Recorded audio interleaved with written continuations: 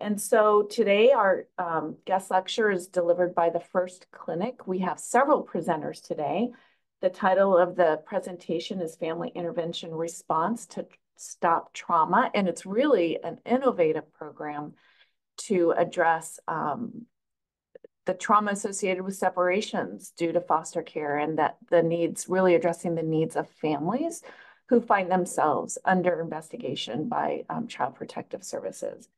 So I will just briefly mention the names and they may do a further deeper introduction. But we have Talia Aya, and I do not know if I said that correctly, so please correct me if I'm wrong. She is the lawyer and the director. Adam Ballout, Gina Wassmiller, parent ally, Neil Weiss, attorney, and Jennifer Justice, parent ally. And so with that, I'm going to stop sharing and turn it over to Talia. Good morning, everybody. Thank you so much for being here, and thank you for having us. My name is Tyla I, and I am an attorney and the executive director for the F.I.R.S.T Legal Clinic. It's Adam Ballout. I'm one of the attorneys with the F.I.R.S.T Legal Clinic. I've been a public defender since 2007, and I will pass it over to Neil Weiss. I'm Neil Weiss. I'm also one of the attorneys for the F.I.R.S.T Legal Clinic, and I'll give it over to Gina. Good morning, everyone. I'm Gina Wassmiller, and I am a parent ally with the F.I.R.S.T Legal Clinic, and I have been mentoring parents from where I come from in child welfare and addiction and DV since 2010. And I'll turn it over to Jennifer. Hi, guys. I'm Jennifer Justice. I am a F.I.R.S.T Clinic graduate, and now I have the privilege and honor of being a parent ally for the last almost 2 years with the clinic. Thank you, guys. I think Tyler, if you can just go into explaining what the legal clinic is briefly, and then I could go into it while I'm setting that up. I think that would be good. Yeah, absolutely.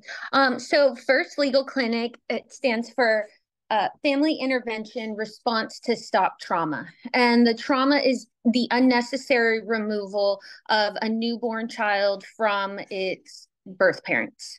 And so Adam, Neil, and myself are all public defenders. We represent parents who are involved in the child welfare system. And typically, that means representing parents when they're involved in court, usually after their children have been removed. And it was through this work and what we saw as attorneys that the clinic was born. And then, so I'm going to go here and I'm just going to briefly, I'm going to put this on, but I'm going to take it right off and come back because I want to kind of speak with everybody. So Tyler explained what F.I.R.S.T is. And I'm going to talk a little bit about how F.I.R.S.T came into existence. And I think this is important from the perspective of understanding why. And I think when you're involved in any project, understanding your why and why you're doing something is very important for you. And so I know a lot of you said you're very familiar with child welfare. So some of you, this might be very familiar experience. And for others, I know less familiar, so it might not be so familiar for you. But whether you're very familiar or not familiar at all, the problems that I'm about to explain and why we started this aren't unique at all. And so in Washington State, obviously we're attorneys, so we're licensed in Washington State and don't practice outside of our state. But in Washington State, when a dependency case is filed, which is the state, CPS, DCYF, the department, child welfare agency, all kind of interchangeable names, when they're asking to remove a child, whether it's an infant or an older child from the parent's care, they're filing a case that they call a dependency case. And the hearing, or one of the first hearings that they have, if they're asking for removal of that child, is what we call a 72-hour shelter care hearing. The idea being that a parent and a family and children have the right to have the court hear the case within 72 hours of removal to decide whether that removal either should take place at all or whether the need for removal has been eliminated if the removal already took place. I won't go into too much detail about that unless there's any questions. But the idea is there's two main things that the state has to prove when asking for removal. One is a threat of harm, and these are all very kind of generic terms, keeping it sort of vague because I'm not going to get into the legal complexities of it. but one is the threat of harm, and the other is very important, which is called a reasonable effort to prevent or eliminate the need for removal. The idea being that the law says the state shouldn't be able to remove children unless before asking to remove, they tried to help eliminate that need for removal in the first place. So as Tyler said, Adam and myself have been practicing with attorneys for independency for a while. And as we were working these cases over these years, we've seen the same case over and over and over again. And we see a petition, the petition said mom or baby or both of them tested positive for drugs at the hospital. And that was it. That was all it said. We get a petition that was a page and a half long, and that was only thing it said, and this happened just a few days ago. And as myself and I know my coworkers began to do more and more of these cases, I started to contest that idea that there was reasonable efforts provided. Because, like I said, these petitions were a page and a half long, and we would see literally nothing was done. And so when I did that, the state's response was a couple of things. One is they'd say, we don't need to prove reasonable efforts. That's not accurate with what the law is.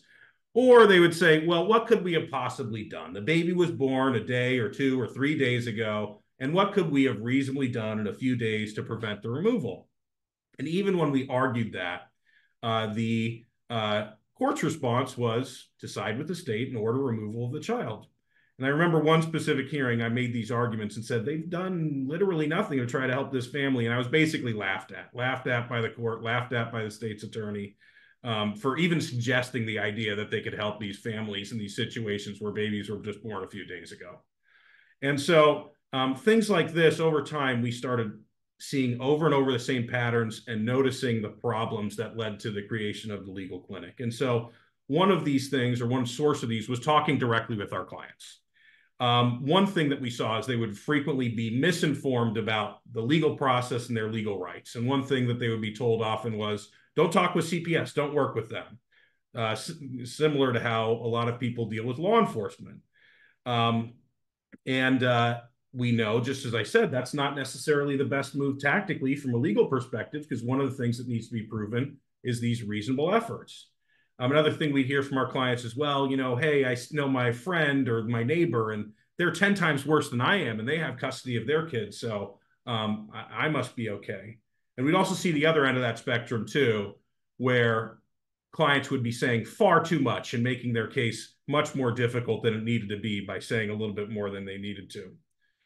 We'd also talk about our clients and their experience in what they call FTDMs, or family team decision meetings. These are meetings that DCYF or a child welfare agency has, where they're discussing a plan, either if there's a possibility of removal or just trying to come up with a safety plan for a child, to discuss it with the family and their supports and any professionals. And we would ask our clients what happened at these meetings when we were there or weren't there before we ever got on the cases. And the only thing that they asked, they were told, where do you want your baby to go? Do you have a relative that your baby can go with, or do you want your baby to be in licensed foster care? Where is your baby going to go? And first, notable that these meetings would take place within days after the child was born. Not unusual for these meetings to happen with these families and parents still in the hospital, not even discharged themselves yet for their own care. And then we'd ask their clients, well, what did they discuss about a plan to keep the baby with you, or a plan for you to engage in services? And they'd say, nothing. They only asked where I wanted my baby to go. That was it. The other thing we noticed talking to our clients is that they were ready for an intervention. So one thing we'd ask our clients, I'm guessing a lot of you are familiar with 6 months PPW programs, 6-month inpatient programs. And we would say, if you can go to a 6-month inpatient program with your baby today, would you go?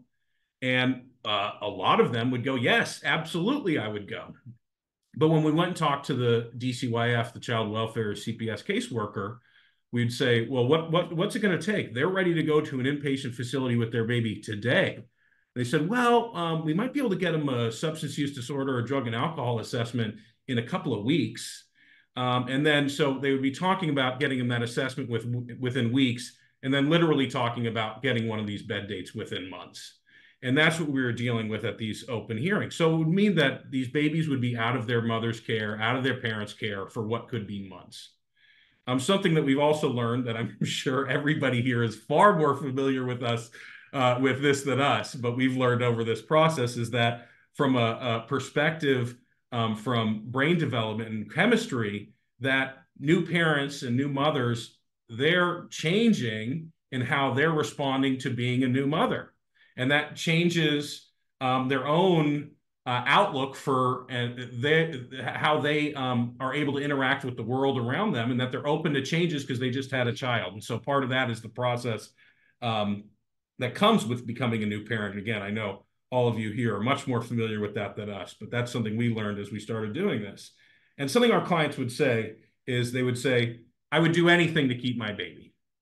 And then when we talk about what that anything was, it was just like what I said. The anything that the state would want, that CPS would want, would take weeks, if not months, to accomplish. So in addition to talking to our clients, we also would have our own experience with our clients. So for an example, we have these 72-hour shelter care hearings. When we get those as attorneys, we're assigned those cases, not surprisingly, because they're supposed to take place 72 hours within the removal or when the case is filed. We would get them maybe a day or two, if we were lucky, to work those cases before going into these hearings and having a fully contested hearing with testimony and all of those things. That's if we're lucky, we'd get a day or two of advance notice that we were assigned to the cases. But if we were unlucky, it would be hours. Literally one time I was walking around in the courtroom or not the courtroom, the courthouse, and somebody came up to me and said, Neil, can you do a shelter care right now in 5 minutes? And so not that that was frequent, but that gives you an example of what time you're given to try to represent these people in these incredibly important hearings, that they literally would think it would be okay to walk up to you and try to get you assigned within minutes of that hearing happen. And so our clients, the clients who were coming out of this, who had just given birth, sometimes still hadn't even been discharged from the hospital yet. Certainly wasn't unusual for them to come in with the wristband still on. Some of them had traumatic births, C-sections, or any other sort of traumatic event that could go on with the birth. And they're coming into these hearings. And what are they looking like at these hearings? Well, they're all terrified. And they had no idea what was going to happen. And they would all show it differently. Some of them would be completely withdrawn. And you try to talk to them and understand where to go with their case, and they wouldn't even be able to talk about it. Some of them were angry, and they would be mad at everybody around them, which would be completely understandable. Some were inconsolably upset. Can't even work with them because they're crying so hard and so upset with it. Also understandable. And some of them just simply wouldn't come at all. Either because of their own past trauma, especially with previous interactions with child welfare, or just the flight and flight response and them fleeing because this was too scary and traumatic for them to deal with. So these are things that we experience with our clients, but we also see things as professionals, as attorneys working on these cases. One thing we'd see again in these petitions is that there was a moment for intervention that if we knew we were there, we could have changed the direction. Like I said, reasonable efforts and working with services can be a basis to not remove. And so we would see in these moments, the petition, they said, well, would you want to work with us and work with an in-home service and a drug and alcohol evaluation? And that's not every petition, but it was some of them. And the parent would go, no, I want to have nothing to do with you. And it was like, well, if we were there to help guide them, that wouldn't have been the result. And we maybe could have avoided a removal and a filing altogether. Like I said, we're doing these hearings within no time. So even if we were trying to get a relative placement or relative supports, we'd have no time to put that in before the hearings. The first time, oftentimes, we were meeting these clients was at the courthouse at these hearings. And we would say, well, if your baby can't be with you, where would it be good for them to go? They go, oh, well, my aunt, she's around. She'd be really helpful. We go, is she coming today? She's like, no. Well, what's she doing right now? She's at work. So we wouldn't be able to get them, and it would delay having the baby placed with family because we had zero time to prepare for it. It's also important to understand what CPS's role in these cases. That CPS has generally a dual track role in working with children and doing the assessment of these cases. That's they work on what they call administrative findings for abuse and neglect, but also assessing child safety for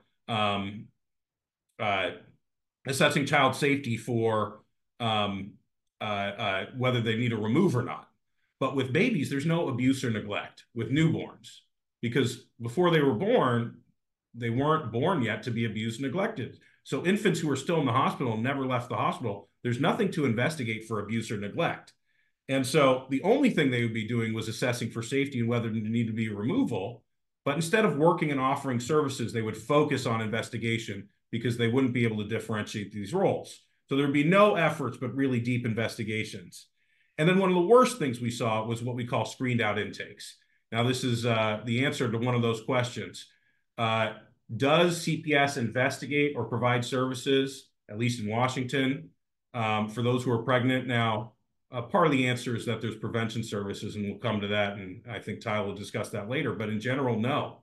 Because when a pregnant person is called in on the CPS, they do what's called screen that intake out. They do not investigate it because there's no child that's been abused or neglected.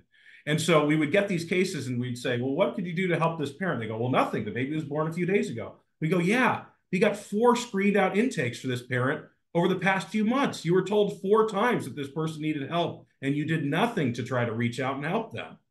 And that would get them nowhere. So beyond that, we'd see some other things from other sources. One thing that inspired us to do this was a Reasonable Efforts book by Judge Edwards. And in that book, he said, well, mothers and babies should go to inpatient together. So, wow, we weren't crazy. A judge who was an expert on reasonable efforts was saying this should happen. We would have clients that we represented on our court-appointed cases. And we knew when they would get pregnant on the cases we were working with them that we'd be able to get better outcomes. A lot of the clients that we worked with who got pregnant while we were working on them with a case with their older children, we'd be able to prevent the removal of their baby because we had that lead time to work with them, to come up with a plan, to get them into services. And so we had the relationship and we had the resources. But with the cases that were new, we didn't have that. But most impactful for us as attorneys was we would take private clients too. And so our law firm, while we're court appointed on cases and we do public defense and indigent defense, we would be able to be privately retained by families that had the money, that had $2,000, $3,000, $4,000 to hire us to avoid work with CPS. And we would take that money, and sometimes we would have a meeting or an interview within hours of taking that case on. And in all of those cases, we'd be able to avoid a filing of dependency, avoid estate removal, most of the time avoid really in-depth CPS interaction at all. But oftentimes, or the worst case scenario for those cases, we'd be able to file something like a custody, third-party custody or guardianship for another family member to avoid the state getting involved and to keep it at least within the family. And so we could literally have a case the same day, the same exact facts, same thing, with a family that had the money, that had the wealth, that had the privilege, and completely avoid state involvement for that family. And then later that same day, just a few hours later, have a child that was placed into licensed foster care. And the only difference was means and wealth and privilege. And so with that, we began the clinic. That was the inspiration for the clinic. And in 2019, we started the clinic, and I'll kick it off to Adam. Thank you, Neil. So we knew that we had this idea and that we needed partners. And so our first stop was our local hospital and meeting with their leadership there. One of our current board members now was their board chair at the time and got us an introduction with hospital leadership. So when we sat down with them, we brought with us Gina Wassermiller, our now parent ally for the F.I.R.S.T clinic, and talked about laying out our vision for what would this look like to have an earlier intervention where families who are pregnant are connected with these resources months before the call to CPS is made. And during our pitch, the hospital CEO basically interrupted us to say, you know what? We're all in. Let's talk about implementation, because the meeting that I just came from was for all of the children who were on suicide watch at our hospital. And the only thing that they have in common is that they're in foster care. So anything that we can do to get out ahead of this and to avoid this, we're all in. And so our next stop from there was the Washington chapter of the American Academy of Pediatrics, meeting with them, also laying out our vision. And what we found with every single medical provider, every single community provider that we reached out to was equally outstretched arms. Everyone was very excited about doing this. The American Academy of Pediatrics, their executive director told us that they had just come from a national conference in which the message there was, we need to start pursuing medical legal partnerships. We need to start reaching out across these disciplines and creating solutions that work better for families. We also met with local treatment agencies and changed up through conversation the way that these evaluations are done. And previously, it was done where parents had to go to the provider, sit in a waiting room, hope for a cancellation if you wanted to get in last minute. Sometimes that process would take hours. Transportation barriers would be present. That got changed to just doing bedside assessments by the provider and able to get those done very quickly and streamline that process. We met with our local DCYF, our local child welfare agency, and initially did not get a good reception there. The idea was like, this was just not going to happen. And so after the clinic was up and running and they saw the success of it and they saw how these meetings were shifting and the tone of these meetings were shifting and their preconceived ideas of lawyers being involved early in the process didn't play out, we developed a partnership with DCYF. So now those screened out intakes that we mentioned earlier before, we're part of a program where those screened out intakes now come to us and we're able to do outreach, reach out to families early in the process and try to prevent these separations and removals. We also found that community resources that were out there were ready, willing, and able to partner. So this looked like Nurse Family Partnership. I saw earlier in the chat that there's some people on from Nurse Family Partnership. That's been an incredible partnership. They need people early in the process. And so connecting families early with them and then having an understanding of the providers, what the CPS process looks like as well. They want to help. These providers want to help, but they're also unwilling to step into a system that they're unfamiliar with. When we spoke with doctors, they said, we don't come to these family team decision-making meetings because we don't really feel comfortable in that role. We don't really feel like we should be advocates. We are doctors. That is our role. And oftentimes we feel like we have to get in there and argue. And so doctors were not coming to these meetings. And if doctors weren't coming to these meetings, the department was taking their lack of presence or their lack of input as a big question mark, and that equaled risk for them.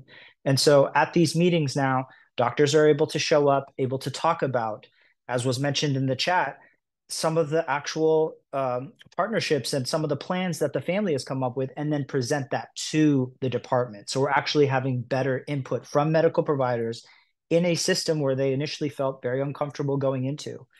Also, what we learned from medical providers was when they were making that mandatory report to CPS, oftentimes prenatal care was suffering and they would stop seeing families. And so there would be an actual negative impact to the families that they were helping when they were making these calls. And so anything that they could do to tell a family, look, I'm making this call. This is something that is mandatory, but at the same time, here's this clinic. Here's this resource that I want you to call and I can connect you with them right now and they will help guide you through that process. But that is separate from seeing me in your prenatal care. I want you to continue to see me. I want you to continue to come in and to actually have the benefit of this care that is not traumatic and that's not unnecessarily causing issues. What we also learned is that everyone is operating in silos. Everyone is operating in silos. No one's speaking to each other. There's not a lot of collaboration that goes on. There's not a lot of opportunity for collaboration to go on. Yet there is incredibly meaningful collaboration that can occur if that opportunity is laid and that groundwork is laid. So we were part of a summit in 2022 in August, which brought together everyone in our state that was a stakeholder. Washington courts, the administrative office of the courts, our clinic, the Washington chapter of the American Academy of Pediatrics, the United Healthcare Community Plan, the Healthcare Authority, DCYF, the Department of Health, the Office of Public Defense, for a first ever summit to actually come together, learn from each other, but more to hear from the voice of lived experience. The voice of families that have been through this process. They have a unique voice that is able to reflect back what is actually happening in our systems and what is not happening in our systems so that we can so that we can change. If the systems are failing families, those failures need to be illuminated so that they can be fixed. We had parents reflect back what some of the most inspirational processes were, and also people who made inspirational change for them. One parent reflected on how the kindness of a nurse made the difference. Her just going off of her shift and bringing something for her stuck with her. That was like a moment of kindness that this parent will never forget. and to reflect back to everyone, no matter what your discipline is, whether you are a doula, a medical provider, a nurse, that your interaction with this family and with this patient, if it's done right and if it's done in a non-judgmental way, can make all the difference. And if we care about infant mental health and if we care about families, then caring for a mother or a parent who is struggling with substance use in a non-judgmental way is the best way to bridge that divide. Sometimes within the same child welfare agency, there are departments that are siloed and they don't communicate with each other. And so having the ability to bring everyone together, learn from each other, made a tremendous difference.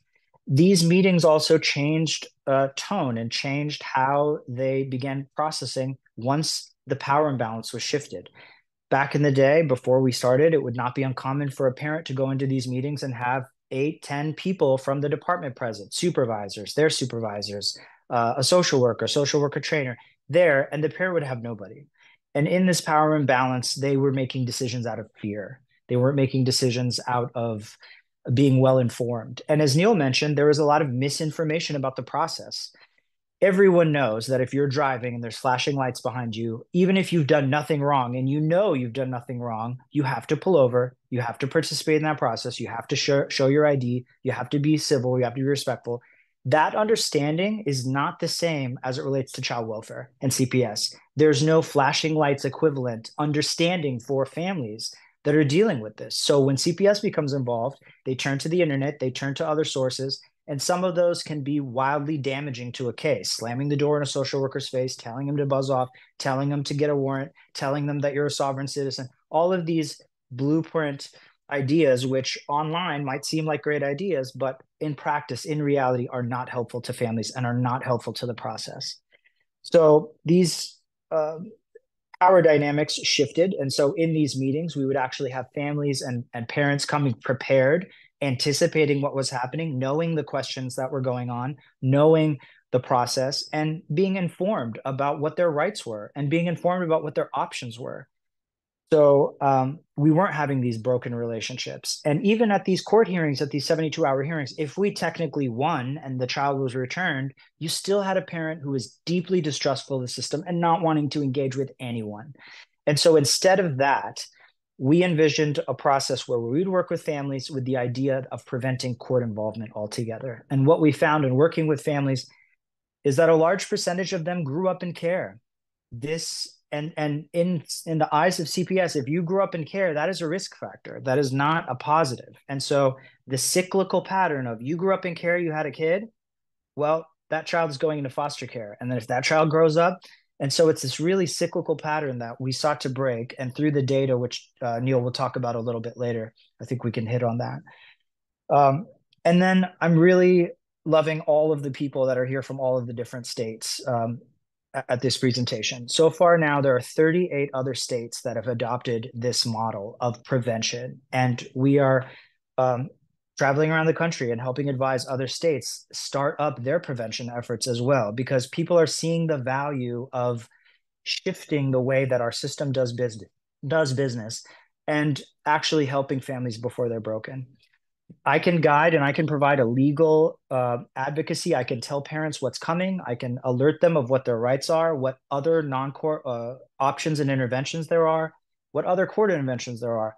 But I've never gone to treatment. A parent ally has. And that is an emotional connection that is invaluable to our clinic. So when I get that initial call, my warm handoff is to the parent ally with lived experience. And that is an entirely different portion of our clinic and what I think our clinic is so successful of, because that is a connection of the heart that can be made where there is instant trust, instant understanding, and instant non-judgment from somebody who has been there. And so I want to turn it over to Gina to talk about her role as our parent ally. I'm honored to do this work with our parent allies, and I think having the voice of lived experience is so crucial and so critical as we think about where these systems have fallen short. So I'll turn it over to Gina. Thank you. Great. Thank you, Adam. Oh my goodness. It is such an honor to be here with all of you today. It's taken me a lot to get here to this, to be in this space. I come from an 11-year meth addiction, And today I'm a woman in recovery with 14 years, 5 months, and 28 days clean. I come from a place of 27 lived experience years in domestic violence relationships. And today I'm 13 years free of DV. And what I hold special to my heart is I once was a mother, absent from all three of my children.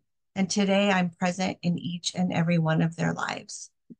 I am a mother that, found myself in a child welfare case for 2 years, and I was never able to actually speak my truth because I grew up saying everything's okay and hiding behind the smile. And so when I reached a point of having to ask for help, I really didn't know how.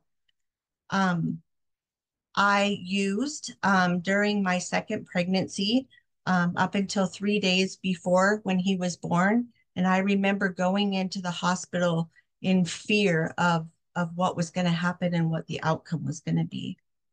Um, I ended up in that child welfare system, and that ended up in, after 2 years, I reached a place where it was no longer about me, it was about my son and relinquishing my rights so he could have the opportunities that I was unable to give him at that time. I was pregnant for the third time, used during that pregnancy as well, kind of a pattern for me.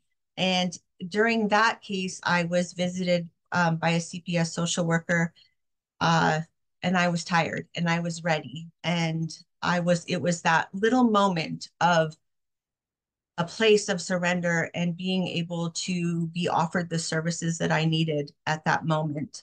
And I ended up going into a family voluntary case and going into treatment. Scariest day of my life. And I never forget that moment. And then I came out and I was homeless and I had to navigate community resources to help build who I am today.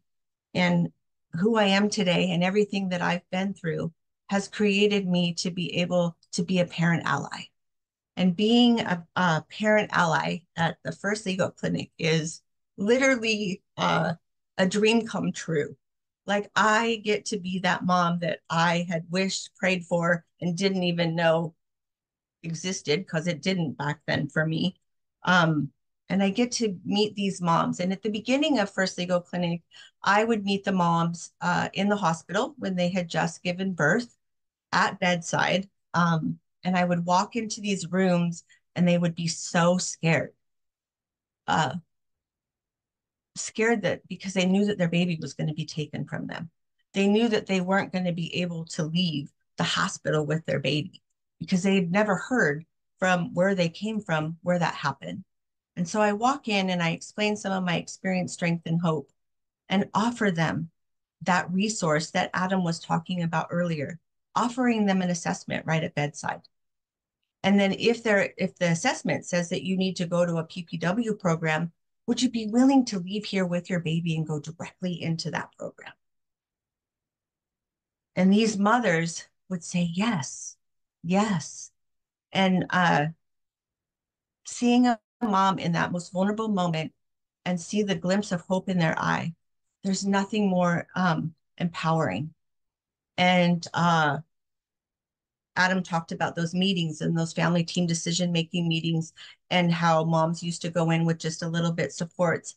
I would get them the assessment, get the results, secure a bed for them to leave the hospital and enter into a PPW program, and then offer them, all the community supports that we have in our community. The Parent Child Assistance Program. We have a program called Homeward House, which is ongoing parent ally mentorship until a child's 8 years old. Women in my recovery circle that would come and support these mothers in these meetings. And so creating supports for them that are their supports.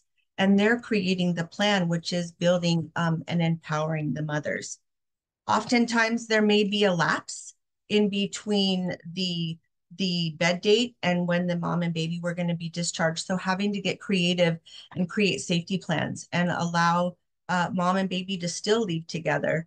And one of my favorite resources is a social worker that used to work for the department that no longer does, that will take one of our moms and babies from the hospital into her home for a few days until it's time to go to treatment.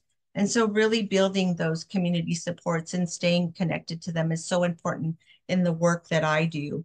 I think moving on to creating all those plans and thinking really outside of the box in this work is we continue to show up, and now we reached a point when we're going into those meetings and they're like, what's the F.I.R.S.T clinic's plan? Instead of the state and the CPS workers saying what their plan is, they're asking us what our plan is. And that's because of how we work with these families and how we surround them with everything that they need for a successful outcome. As our program has grown, more dreams come true. And, Adam was talking about those screened out intakes. Sorry, I get emotional because I would have loved to have been one of those moms that received one of those calls.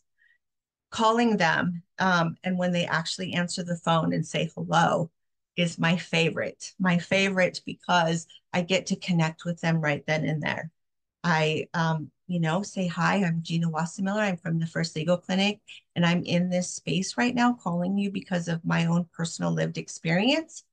And I'm here because somebody made a call because there was concerns about some drug use, and I'm here to help you, assist you, and walk this journey with you.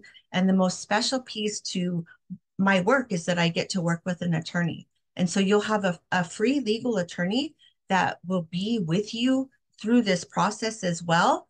And if CPS should come, you won't be alone during that parent interview or a meeting that could happen. And so really working with these moms during their pregnancies and helping them get into their prenatal care, detox, MAP, parent-child assistant programs, some housing, whatever they may be having issues with, and working with them along the side during their pregnancy to hopefully have not, don't have those issues when they go to give birth. Again, community, I can't do this on my own. And keeping those relationships and being in the middle of the boat in my community with the resources is so important right now with turnover and people leaving jobs and coming. And our work is so emergent and like right now that it's important that I continue to have those relationships. One of the specialist pieces to all of this is the mentoring piece for me and planting the seeds of hope in other mothers while doing this work and seeing those seeds grow and showing up for them and what they're wanting to do and continuing to mentor them in their process and getting a call from one mom, I'm ready to go to school, and walking through that with her. And then when she gets to where she needs that internship, I'm still that person that she calls and reaches out to. So finding her that place of internship where I'm helping her grow. And like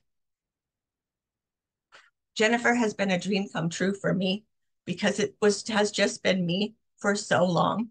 And I'm protective over the work because I know what it's like to show up and have good outcomes. And so planting that seed in Jennifer and her seeing the seed and how it truly means to show up and being the same way that I show up. It's truly been an honor to mentor her and have her now doing this work and empowering other moms in her areas. And I would like to turn it over to my favorite, Jennifer Justice. Thank you, Gina. Oh, no, I wasn't prepared to start off crying. I knew I'd get there, but I didn't plan on starting off. Thank you. Well, as Gina said, I am a F.I.R.S.T clinic graduate. This program means an incredible amount to me. I'm a mother of 4. I'm a recovering heroin, fentanyl, and meth user. I've been clean for 4 years and 21 days. And I grew up in a family that was really large, full of love, full of support, but full of addiction and codependency, and a lack of stability. My parents were young. And addiction in my family didn't necessarily look like drugs. It was food, it was alcohol, it was gambling, it was domestic violence relationships. And so coping skills was not something that was in abundance in my family. And so I gave birth to two children in my early 20s. I was not an addict to those children. And I was pretty successful in my life. I had a nice home, vehicles, I owned a business. But eventually I became addicted to prescription medication, which led to my addiction to heroin. About 3 years into my addiction, I found myself pregnant in 2020, or I'm sorry, in 2015. Exactly 9 years ago, this last Saturday, I gave birth to my third son and had him removed from my care while still in the hospital. I had a doctor whom I trusted very much. He was more than just my doctor. My mom worked for him. He was a friend. I confided in him. He knew everything about me. He delivered almost all of my children, all my nieces and nephew, all of my friends' children. And he ended up being my mandated reporter. And it absolutely broke my heart. It made me feel alone. It increased my trust issues. And so the day after my son was born, he walked into my hospital room and said, CPS is here and they need to have a conversation with you. And I was angry. I was in pretty bad withdrawal. I had just had an emergency C-section the night before. I had not gotten clean during my pregnancy because I didn't know that there was ways to do that. And so I refused to talk to CPS. I put it off and put it off. And then on day 4, he walked back into my room and said, they're here. And if you don't do this interview with them, they're going to file in court. And so I asked my doctors to please not give me my next 2 doses of Dilaudid so that I was even able to get up and have this meeting. And I still had to be wheelchaired into the room. I was barely awake. And I remember only very small bits and pieces of the interview with CPS. But the one thing I do remember is that they told me that I was signing this plan to keep my baby safe. I had no idea what I was signing was a plan to, a plan to keep my baby safe from me. And what that meant was I was signing my rights over to the state of Washington so that my child could be placed with somebody else. A couple days later, I ended up in an FTDM after I had been released from the hospital. And in that family team decision meeting was my father, the father of my older 2 children, by phone, the father of my baby, and my best friend. And they went around the room. Well, first they explained their concerns, and that was my son was born substance exposed. And then they went around the room and asked everybody where they thought my children should be placed. And during this whole entire process, I'm listening and I'm hearing about my baby, but I'm not even understanding that they mean all of my children. And so they go around the room and everybody unanimously tells them that I am this wonderful mom who just needs support, and to not take my kids from me. After going around the room, they informed me that the decision had been made to not just remove my baby from my care, but my older children too. And in that moment, the only thing I can describe it to that may be kind of silly, but if anybody's seen Harry Potter, like when the Dementors come and they just suck all the happiness out of you, that was it for me. There was no hope. And I was lucky. I'm luckier than most that my dad said he would take all my children. He, even my baby, he said, they're not going to the state. They're going to come home with me. And so I entered into a dependency, which lasted a couple of years. And after about 2 years, we went into a termination trial. But during those 2 years, I had 5, 6 social workers and just as many attorneys in that time. There was a time where I showed up with 52 pages of emails and phone calls and text messages where I was reaching out to so many different social workers and their supervisors, trying to find out what was required of me, how I was going to do it, and even who my caseworker was. And in that moment, the judge looked at the CPS sitting to the table to my right and said, "Well, who is it?" And their answer was that they weren't actually sure who my current caseworker was. And the judge told them that they were failing me. And even in all of that, during this time, I lost my home, my cars, my belongings, my children. I lost my family because my family was told by CPS that if they did not protect my children from me, they would remove from my parents and they would place in foster care. And so trying to do right by my children, CPS had put this huge wedge in any natural supports, any supports I had at all. And so after about 2 years, we ended up in a termination trial that lasted a very short time. I met my trial attorney 22 minutes before I entered into trial. I remember being very angry that they couldn't remember the gender of my child, let alone his name. And yet I was the person who was about to lose my rights.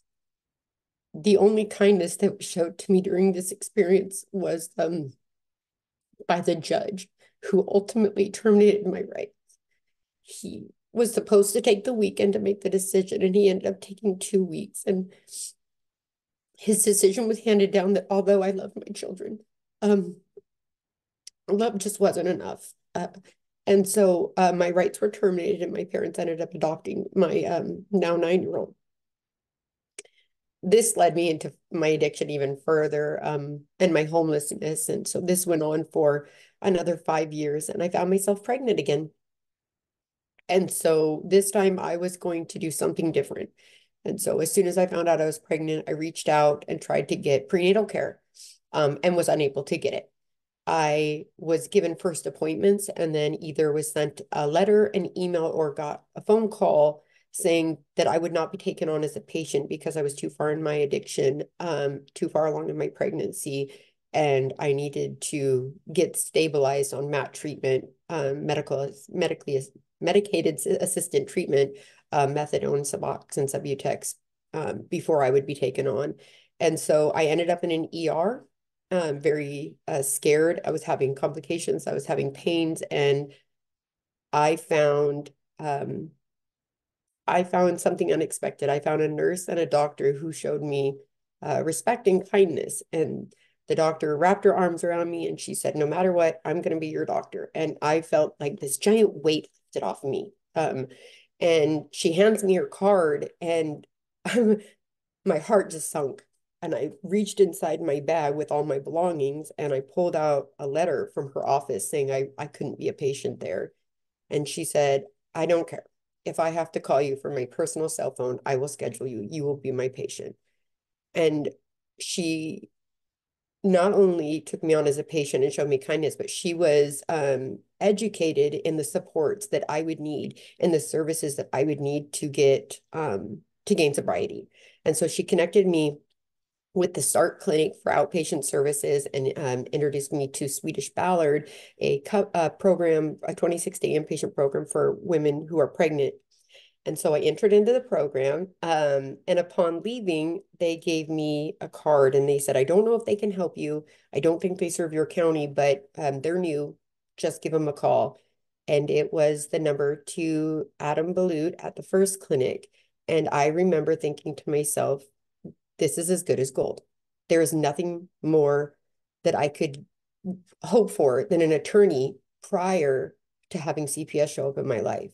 And so I got home. I returned back to a house referred to as a trap house that I had been living in. And I called him, and he instantly was kind to me. From the very first minute, he was kind to me. He showed up in a place of no judgment. He said that, yes, he was going to work with me. It didn't matter that I wasn't from Snohomish County, and that I was going to be connected with a parent ally named Gina, who was going to help me find a path to success. And I remember as soon as he gave me the number, I was like, there's that handoff, and I'm going to call and no one's going to answer. And this is where this ends. But to my surprise, that's not what happened. Gina answered on the first call, and she was sunshine, just this giant ray of sunshine and positive. And I was like, nobody's that happy. And I thought, okay, here's some person who's going to try to tell me about my experiences that knows nothing. And that's not what she was. She was somebody who spoke a language I spoke, had come from a background like I had, who understood me and understood what I needed to do to have a different outcome. So I moved to Snohomish County with some assistance, but I went to Snohomish County because she said she could help me best there. And I just said yes. I said yes to everything because I needed a different outcome. And so my son was born 45 days later. And I had this wonderful plan that Gina and Adam had created with me. Gina had connected me with not just outpatient services, but community support. She ended up finding a car to be donated to me. She got me into a motel that was stable, just really wrapped around community supports for me. And so here I am with a new baby, really excited when I was told that CPS was going to be coming. I knew that because Adam and Gina had told me what to expect and what was going to be asked of me. So I was prepared. That meeting still went as bad as humanly possible. My family came in and just were horrible. Adam was able to gain the meeting back, control of the meeting. I was able to present my plan, and CPS, with the help of Gina and Adam, gave me a chance. They gave me a chance through a safety plan to be able to parent my child. Fast forward almost 4 years. At the end of this month, he'll be 4 years old. My son has never spent a day away from me. My oldest son, who will be 20 soon, now lives with me again, and I have a very good relationship with my 17-year-old and my 9-year-old who live just down the street. I got a second chance at being a mother because of the F.I.R.S.T clinic, and I'm forever grateful for that. I'm also forever grateful for the fact that now I get to be that support for another mom. I spent the day before, last Friday, I got to hold the hand of a mother who was very scared while she gave birth in the room next to the room where I delivered my son 9 years ago. And although it was very difficult for me, I was so filled with happiness that this mom was going to have a different outcome because of us, the way that I was given. And so, yeah, I'm very grateful to all of you. And thank you all for allowing me to share my story.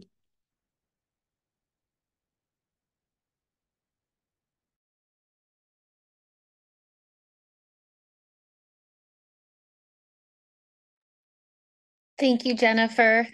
I love you so much.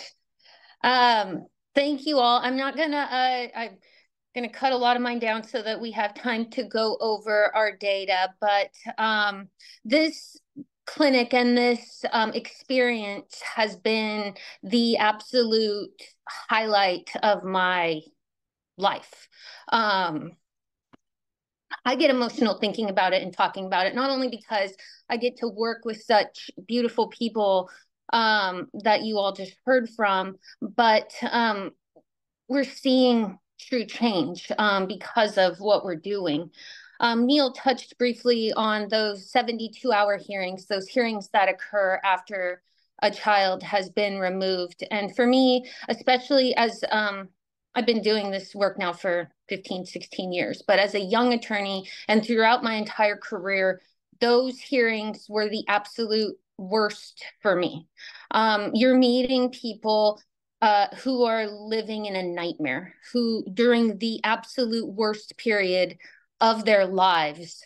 And like Neil mentioned, you have very, very little time to prepare and to gain trust and to get to know these people. And most of the time they had been dealing with crisis, whether or not that was substance use, domestic violence, being unhoused, mental health issues, and um, and then um, and then now they're dealing with this. They're dealing with CPS. Their children are gone. They don't know where they are. And everything is very scary and very confusing. And none of that ever made sense to me. It doesn't make sense to take something and then completely destroy it. And that is what we do with families in our system. We destroy them to the point of almost being beyond repair, sometimes being beyond repair, and then we try to put them back together. And that just does not make sense to me. It's never made sense to me. And so being able to do this work and work upstream, so that we can keep families out of court, so that we can avoid this altogether. And that is what the clinic does. We don't go to court. Our goal is to keep families out of court. And so we will stay with a family until a court case is filed, in which case then we'll hand that over to their oncoming attorney. But that's the goal, is to try to keep families out of the system. And what we're seeing is that it is working. We've watched the culture in Snohomish County, which is where we are located.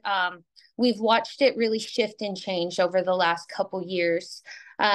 We went from showing up at these meetings when we very first started and being told you can't be here, to now getting calls from department social workers saying, where are you? This parent needs you. How can you help them? And we've watched a shift on the bench and how the court receives these cases. And I think that one of the biggest reasons is because when you're working with the most vulnerable children, I mean, we serve families that have newborns.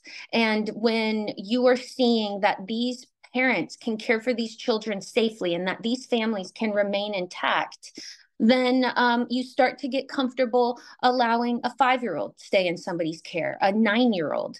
And so we've seen a lot of shift and changes just in the short time that we've been in existence. And really, like Adam mentioned, none of this would be possible without the assistance of all of our partners and the connections that we made.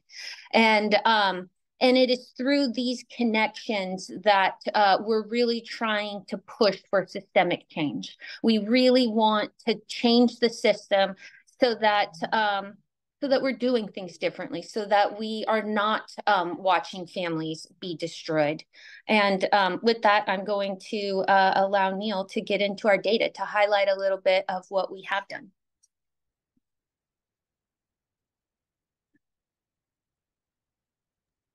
We hit unmute and we get set up with the data. So I guess just a couple of things. Neil, your screen is no longer being shared, just FYI. Yeah, no, I'll do that in one sec. Thank you. So we have data that's from 2022. Obviously, we have stuff from 2023, but that hasn't been processed to the point of us being able to include it. So there's obviously newer stuff, but I wanted to say that. And I think for the most part, the trends that you'll see here that we're going to discuss are the same trends that we've seen in preliminary reviews of what our 2023 data is. So let me share that. And so the first one, here we go. All right. So this just talks about our growth over the years. So obviously we said we started in 2019. And fiscal year is the state fiscal year. So that would be the July, it really should probably say 2019 to 2020 would be that first one. So 2019 to 2020, and then the 2020 to 2021. So that's the fiscal year ending there. So you can see our growth really increasing over time. And in 2023, we were in the 300s for clients that fiscal year, if not close to 400. And so we've gotten many calls over the years. We've served, I think, around 700 different families with our program now. I'd have to look at that specific number. But a big factor in us increasing was that first year, we didn't have any funding. And so we first got funding for administrative and technical support, but not for actually our operations. And so our first few clients that we worked with, we literally just started working them completely pro bono with no funding whatsoever, hoping that showing that this was successful would build the program out. Next is the percentage of cases where there's a known outcome, whether the dependency has been filed. In cases where we know if there's the outcome, 82% of the cases that we work with, and this trend has stayed consistent through 2023, and the data we have now are filed, and 18%, or sorry, are not filed, 18% are filed. Also worth noting, and I don't think we have this in the slides, consistently of the cases that have been filed, that 18%, a third of them don't have a removal. So either we go into court and there's an agreement not for removal, or it's filed and there's no request for removal, but they just want the case, or we go to a contested 72-hour shelter care hearing and we win the removal, or not win the removal, but win the hearing and prevent removal. So even of those cases that do have a dependency filing, although we're working on getting more a showing of this statistically, anecdotally, we believe that there's better outcomes even with the cases that are filed. Next up, this has to do with race and ethnicity demographics for the children. Again, that fiscal year 2020 is the 30 cases. It's a relatively small sample size and really limited to Snohomish County. But as you could see, the majority, especially going into the past years, and I guess there is the data through here for 2023, at least for the fiscal year, is that the majority of cases that we're dealing with are children who are children of color, and obviously 41 or 45% white children for the past few fiscal years. This one we've talked about, and that's something that we've measured, was about the mothers with DCYF history when they were children. And this is something that we keep track of about that cyclical involvement that Adam was talking about. And 31%, we have a yes or possibly, because some are like, I think I was, but I don't know, or, you know, I think we were investigated. But about a third of the clients that we work with believe they either for sure or very likely had history with DCYF or child welfare as minors themselves. So part of trying to end that cyclical generational trauma that Adam was talking about. This one I think is really important. And again, it goes into the fiscal year. We do have it through the fiscal year 2023, which would be the one ending in June of 2023. This is the length of stay that our cases are open. Notable is that when children are found dependent, LOS is length of stay. So when the court files a case, the state statistics are the ones from December of 2021. The median stay was 678 days. So children are in care an average of close to around 2 years if the case files or if there's a removal and the case is filed. As a comparison, there's two categories we're looking at here, DCYF case and non-DCYF case.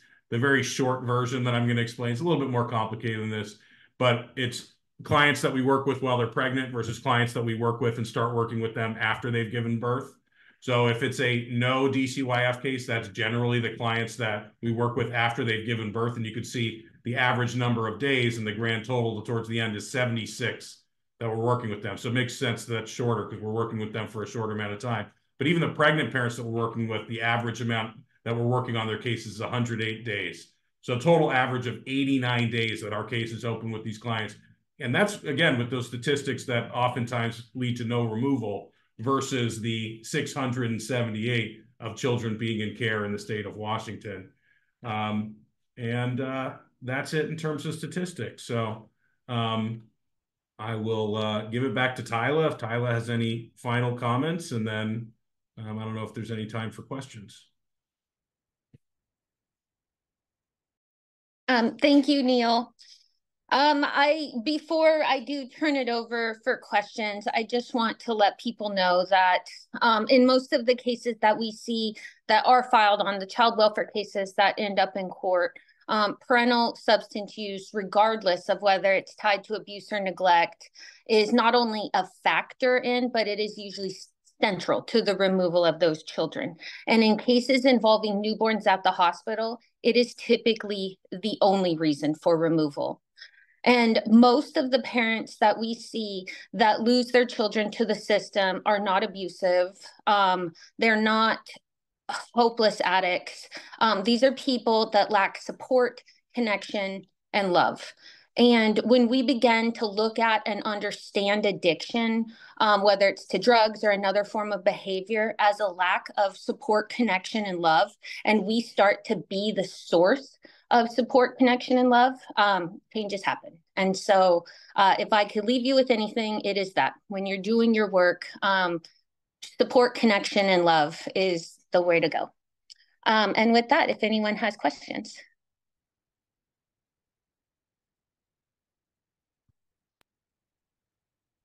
Thank you so much. Yeah, if you have questions, you can raise your hand or unmute yourself. Or Maureen, they can't unmute, so you need to raise your hand, and then Maureen will unmute you. And while we're waiting for people to raise their hand, Gina and Jennifer, I just want to give you a heartfelt thank you for sharing an incredible life history and experience and how this program has impacted you. I think it's incredible that you're out there and you're willing to share this very vulnerable part of your life with people. And I think that makes huge impacts. And so thank you. Neil, Adam, and Talia, thank you so much for this really incredible presentation. And I hope this becomes in the water in every state and every country, because this is really what we need. And so thank you. Thank you for the inspiration to start this and to see the problem and find a really incredible solution. And so I think there's some questions coming through chat. If I don't know, Neil or Adam, do you want me to read them, or I'll cover a couple because I see a few that are kind of out there. One of the thing was referrals. Adam just put our phone number in there. If you have our emails, I know Tyler's a pretty good central resource for it if you want to reach out, but the phone number should be good that Adam put in there. A lot of questions that we saw. What counties do we serve? I'm going to try to keep it as simple as possible because it's unfortunately a little bit complex. So I'm going to oversimplify it, but the simple version is that our clinic can help with pregnant parents that don't have an open dependency for older kids across the state. We could help with them. Specifically, our clinic, once a baby is born, can help with Snohomish and King County, but the Office of Public Defense, the funding's been expanded, and now there's programs in Yakima County, Skagit, and Whatcom counties that are similar to ours that we're all working together, and they could represent parents of newborns as well. But we should be able to help pregnant parents. There is some restrictions on that if they already have an open case with CPF with older children. And the sooner we get the referrals, the better. If we can engage with somebody early on in their pregnancy, really work with a family, our goal is that there's no systemic involvement at all. We do not want CPS walking into that room. And the more time we have with a family, the more likely that is to happen. Another big change, or not a big change, another question I've seen come up a few times is changes we've seen with 1227. And I think I'll let Tyler and Adam give their perspective. Since I started, I kind of give mine. And the short answer is it's all over the place. One is we work with families all over the state. And so something that we saw before 1227 that we've seen, sorry, Adam, I'm going to steal your term, is, go ahead, yeah, thank you, is justice by geography. And so a family that has an intake in King County versus a family that has an intake in Adams County are completely different. And the agency, even though it's DCYF, the same agency, the two offices are going to handle that completely different. And 1227 hasn't changed that at all.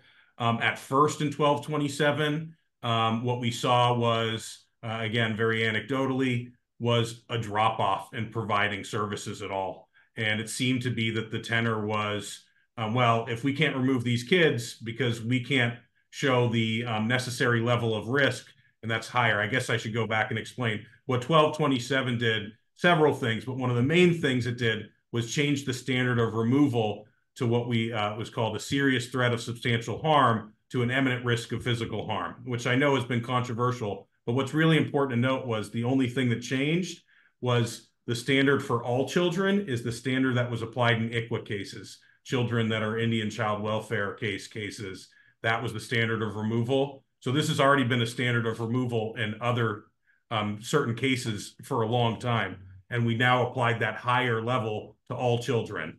But again, anecdotally, a big response seemed to be from the department and many of the offices. Well, if we can't remove these children, there's nothing we could do, and we're not going to do anything to help. It seems to have kind of shifted in terms of how that's being dealt with, and kind of going back a little bit more towards business as usual of how it was with 1227 and those cases going to court and being able to be litigated in court. But I think we're still early kind of in that process. But Tyler and Adam, any other thoughts on 1227?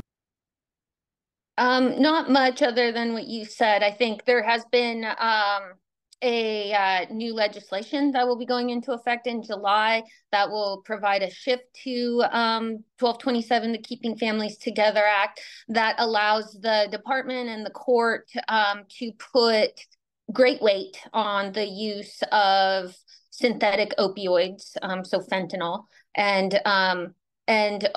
and so we don't know what that will mean in the future because it has not taken effect, but we can tell you that I would say now we are probably close to 100% of our clients are using fentanyl, whether they are intending to or not, but we are seeing it show up across the board. And so our state is lacking significantly in beds for parents to go to with their children. There are a lot of complications tied to federal regulations of methadone and who can dose it and how. And so there are the future is going to be interesting, but we are ready for it. And so bring it on. We'll see. Thank you. Adam, I don't know. One thing that's in the chat is just some ideas for kind of engaging programs or building this up, or ideas for outreach. And there's really nothing that gets around just that initial one-to-one connection and contact. So we met with a lot of people that typically aren't invited to participate in the child welfare arena and realm. And I'll just give one example. Gina met with local churches. Churches don't get asked to do anything in child welfare. And so she met with them and said, what can you provide to these families? And that resulted in some temporary housing that opened up there. But just reaching out directly to providers, having that one-to-one connection. And then sometimes it's not going through their systemic intake line. It's calling Pam, it's calling Deborah, it's calling, this specific person at this number. And that has made the difference for us, because if you wait in line through these normal channels, if it's after 5 p.m., it's not going to get dealt with till Monday. But if you have a direct relationship with that supervisor, it says, if it comes in after hours, call this person at this number and they'll take care of you. And that's how these real solid connections have been going. Tyler, I'm not sure if anyone's in charge of the slideshow, but that idea of the silos that we had, and the idea of changing the way that we're operating now from this silos that don't talk to each other, that are standalone, to this idea of connections and bridges and channels and doorways and tunnels between these silos, so that there's platforms where people can stand on in between the medicine, nursing, social work, doulas, and share. This is what, these are the problems that we're having. And then somebody in the room can say, as a hospital administrator, oh, I can fix that by changing this policy. But they don't know to change it unless we bring it up as an issue that's affecting our clients. I was in charge of the slides, Adam, and I already closed them, so I'm sorry. That's okay. I wanted to pull it up, but it's closed. Sorry. Adam, Neil, Tyler, does somebody want to answer the question? If a pregnant person or new parent has initiated services with F.I.R.S.T Legal Clinic, would a mandated reporter no longer be required to report? Or is it that parent would be more likely to be closed at screening with CPS? So can't give legal advice when it comes to mandated reporting. That's usually up to the individual. Also, policy per where they're working. And each employer seems to have very drastically different policy in terms of who is required to mandate, report, and on what. I mean, I usually, when I'm talking to mandated reporters, if they are calling on pregnant people, people who do not yet have a child that's at risk for abuse or neglect, I will typically reach out to that reporter and tell them, not the only thing that is happening right now is that this information is being logged to be used against this person when this child is born. Nobody is going out to help this mother. Nobody is going out to help this family and to see what they can do to get this person the services that they need. And so if you need to call somebody, call me, or maybe call me with your client or whoever, your patient, whoever you're calling on. Call me with them. If you can call CPS, but if you let your patient or client know that I want to help you and this is something that I am doing, a service that I've heard about and that I want you to get involved in, then that really helps to preserve that relationship between a patient and a doctor or a provider or a client and their therapist or treatment provider. And so I'm not sure if that answered it, but. And I also want to recognize some work done by DCYF, because something we've said a few times, and it's kind of true, mostly true, but also they're working on it, is that when these are sent in and they're screened out for pregnant parents, that DCYF doesn't do anything with them. That's been true for a long time, but we work with DCYF and their prevention arm, and they have projects that they're working on, including sending us those screened-in intakes. So they are working on that, and there are programs where they're working on sending them, but they're not going out and investigating them, that's for sure. I have two quick questions, and we have 3 minutes. One question is, are you guys connected with the Safe Baby Court projects? And or are you, and it didn't sound like you're in Pierce County at all. Just 2 quick questions. For baby court, so we have done a lot of work with the Safe Baby Courts projects, 0 to 3, a lot of the organizations that support the Safe Baby Courts. But our goal is to avoid court at all costs. And so, so there's not a great fit. However, if our parents are going to end up in court, then a therapeutic court where they could hopefully keep their child with them is something that we support. And then Pierce County, as of right now, we have the ability to serve Pierce County for people that are pregnant and not currently CPS involved. Thank you. Mm-hmm. Well, with that, we're nearing time. Any last comments or questions? And again, just thank you. Thank you for this presentation and the work you're doing. And I don't see anything else coming through. A lot of kudos and thank yous in the chat. We appreciate you very much and the work that you do. And yeah, we'll be in touch. Excellent. Thank you so much for having us.